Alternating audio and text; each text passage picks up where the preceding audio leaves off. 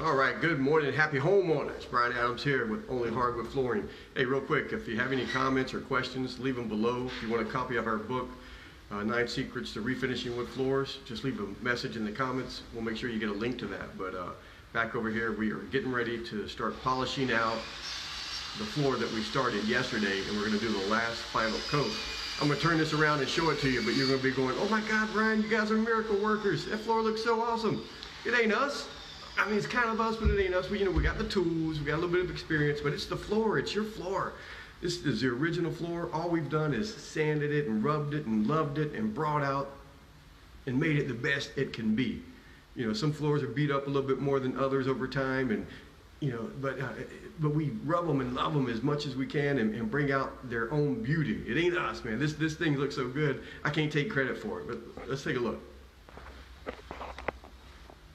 Man, remember that? Look at that. How much lighter and brighter and beautiful that is. Man. But, look at that. Look at that. Woo!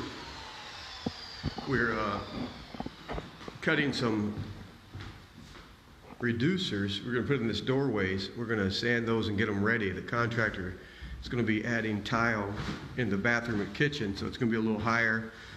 So we're making some reducers that are the same height as the tile, and he'll put them in later. The bedrooms. Boy, the beauty of this old natural wood is just, I can't take credit for it. I want to, but I can't. I'd be lying to you. Look at that. Your floor is beautiful because your floor is beautiful. We just help bring out that beauty. So here we are getting ready to polish and get it super smooth and put that last coat of finish on. All right, guys, I'm gonna take some after pictures and put them up also. But whatever you're doing today, enjoy it.